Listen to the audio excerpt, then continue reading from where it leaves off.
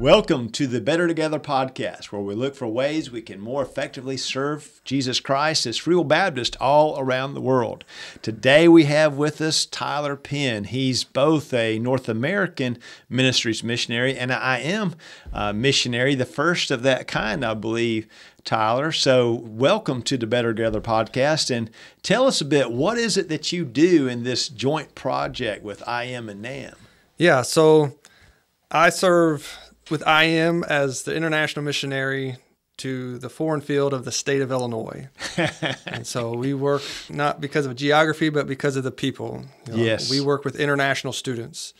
So instead of going to China or to Japan or to Spain, these students come here to study at the university, and then many of them come with very little knowledge of Christ. And so that's where we come and serve them. And our joint project part with North American Ministries is a church plant.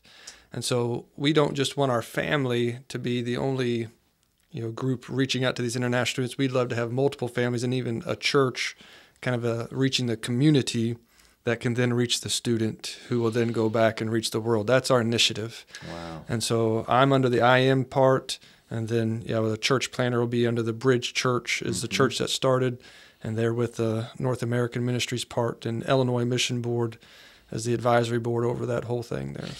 So we should say there are ministries at different universities to international students, but what's a little unique with your ministry is you're ministering to international students and you're trying to tie them directly in to this church there in Champaign, Illinois. Correct. Yeah, we're wanting to have this church that is just the people who live and work and raise their families in that community like any other church. But, where one church may have a big ministry to this, homeless or the feeding of the people here, one of the big things of our church will be international students. It's a safe place for them to come, and then our families will have them over to their home for, s'mores and Thanksgiving, and just to have not just us, but a whole community of people loving and reaching out to these international students. Wow. And so University of Illinois, Champaign, not a small school, 40-something thousand? Yeah, up there, upper 40s. Yeah. And about what percentage of those would be international students? About 1 in 4. We were really close to that. So we have nearly 15,000, international students. Wow. Yeah. So as you think about what you're doing, you've got 15,000 folks around there. Yeah. And they're doing different programs. Some of them will stay 4 or 5 years, some of them 1 to 2 years, and not even return home. Yeah, vast majority of our students are on like a 2-year at the most. Every now we get the doctorate students who are there for 4 or 5, but many are just in a master's 1.5-year program or just an exchange, and many are just really that 6 months, that fall semester or that spring semester. Yeah, we have such a blend of time, and really time is the biggest enemy of us with these students, of trying to reach these. They have no concept of Jesus, and then in that short of time, you want to go from a complete foreigner to a friend to a somebody they can trust with the gospel to then somebody who hears the gospel, becomes a believer. It's just time is so important. Yes. So we think about Acts 1:8 going to all the world. Yeah. Really, the world has come to us. So. It really has. Yeah. I mean, if it's in the middle of the cornfields of Illinois, it's just all the nations are there. It's really throughout the whole U.S. as the world's come to us. And these students have some special needs, don't they? Yeah. I mean, there was one student, Larissa from Brazil. She was not at the English corner. That's that student organization where we meet with these students. And she was like, "Where you been?" She's like, "I went to the doctor, and the doctor said my heart's out of rhythm, so I had to stay at home." And the doctor said, "Do you have a lot of stress going on?" And she's like, "I left my country, I left my language, I left my family, I left my job." She was married. Her husband was studying, so he would go to school all day, and she was by herself. And she's like, "Tyler, I was super stressed out." It's like, and all she really needs is a friend. And that's really what our family is there to come alongside and to be a friend to these internationals and just love on them, help them with their English, the American culture, and then for those who are curious of faith to come alongside and to be that knowledge for them. Wow. So it really is being hospitable. Oh man, that's the main thing. piece of ministry for us. Yeah, like we say, hospitality for us is not a bulletin and an open door. Yes. I mean, it is a complete invitation into our life to our kids. That's the big piece that my wife is in. In all this, she is the chef at the home. We do a cooking conversation. She's the main chef there. She does all the cleaning, the working, the loving these students. It's such a warm environment, or how my students would say, your place is so cozy. There you go. And that's what we hear all the time. Tyler, you have such a cozy life. Oh, yes. Yeah. So we have to think about the perspective of these students. They're separated from family. Yep. They can't go home. It's a highly stressful environment, difficult programs. Yeah. They have to succeed. Correct. And then they'll be going back to their nation.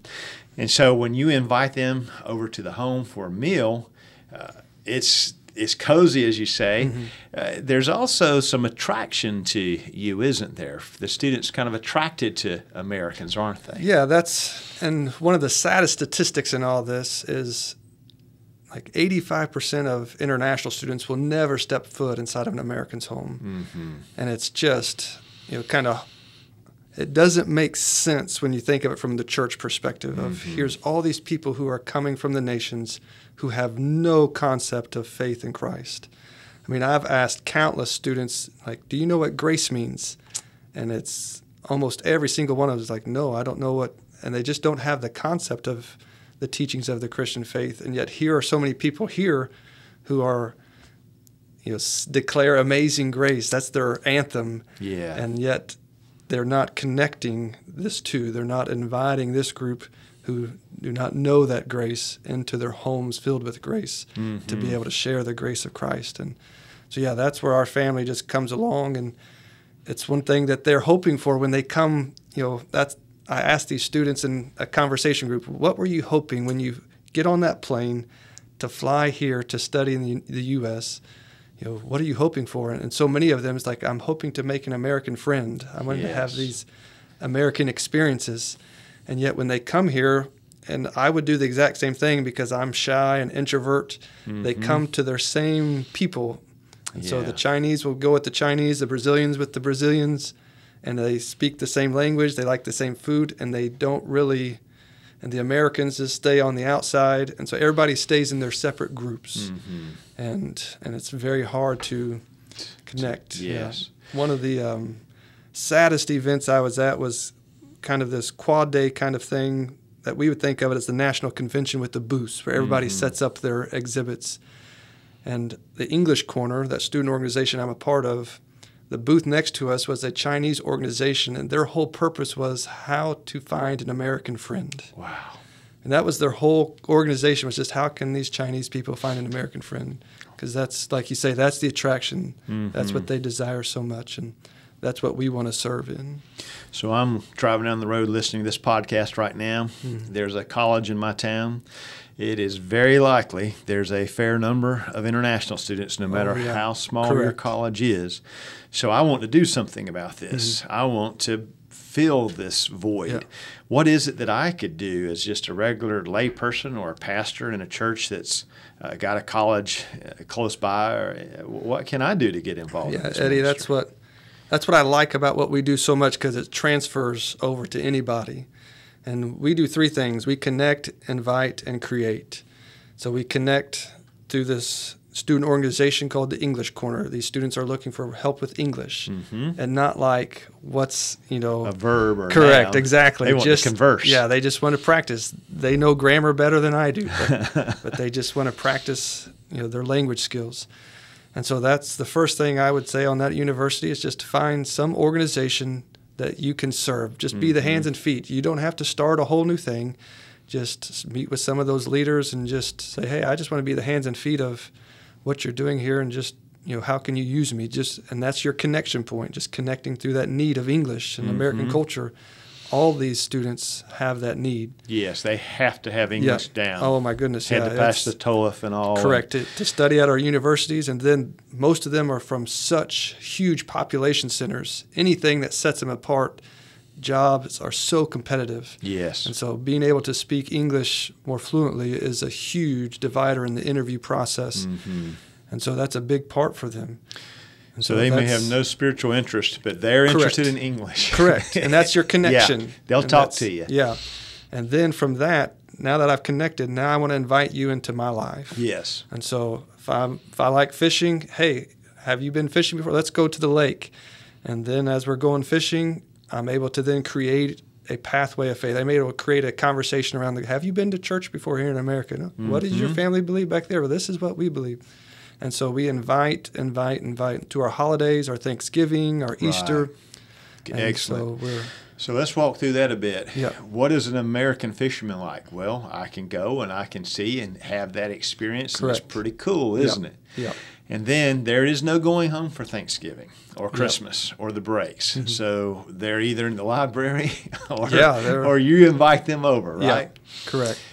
That is the key piece to us, because it goes from Tyler's just my conversation group leader or facilitator to now Tyler is a friend. Mm-hmm. And now that I have that trust, now when I start creating these conversations of faith, there's an involvement. It's not just Christianity 101. Yeah. It's, this matters, this faith matters to the Penn family, it matters to Tyler.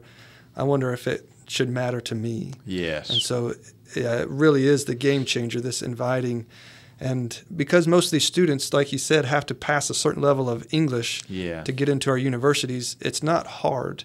And I think that's what so many people think, like, well, I could never talk to an international because, the language is so different. And it's like, most of them, you could have a very normal conversation, and they would love to have an American friend. Just a simple invitation, and it just changes things. And we should probably bring up, it's a big deal for them. They'll probably never forget the people, those events.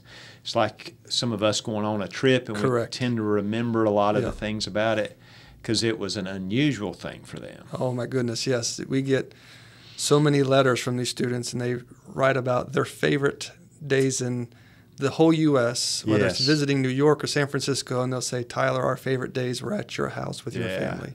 There you go. And it's just because it's just like you say, it's such a big deal to go to an American's home. Mm-hmm. And I was there. Yeah. And take pictures and such.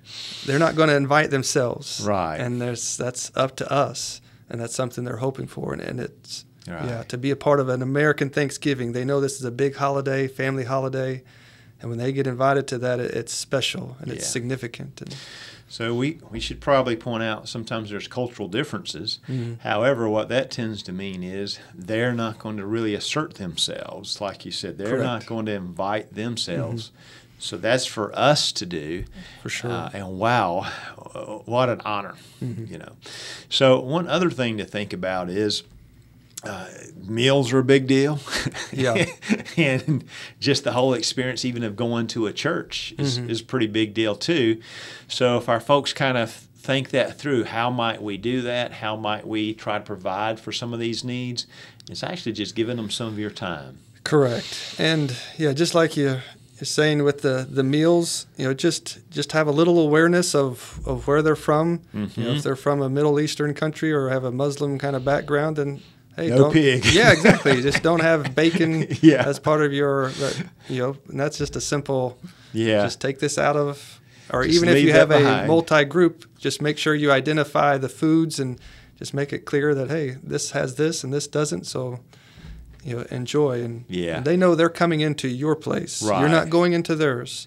And so they understand that, and just be just be generous and authentic, and man, it comes across. And that's another upfront thing. So people are like, people are also interested in what's in food and how a dish is made, and all this kind of business. Food is so much part of culture. Yes. Yeah. So it's a way of, hey, there's pork in that, but it's also like, hey, but it's made with pork and such and such. Yeah. It doesn't have to be you can't eat that. Oh, correct. It's just identifying just each dish. Just this is our American food. This is what this is.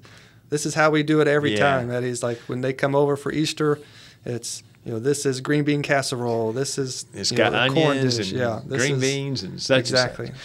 Now, you and Miss Kelly are a little bit different as well, because she does some things that are really supportive of the ministry. Oh, for sure, yeah. So you alluded to it a moment ago, the hospitality aspect, but it also kind of helps financially to keep you guys on the field, so to speak. Yeah, so Kelly, she's had a photography business for 12, 13 years now. And she also now does like a photography conference that her and a business partner run every year. It's just a very well done organization. And then she also sells this Monate shampoo, and she likes the side hustles of and normally it's just let's say the essential oils, so I'll just sign up so I can get them for free. So usually she does enough to get them for free, but the shampoo business, it just kind of exploded under her. And so now she doesn't do nearly as much photography as she used to.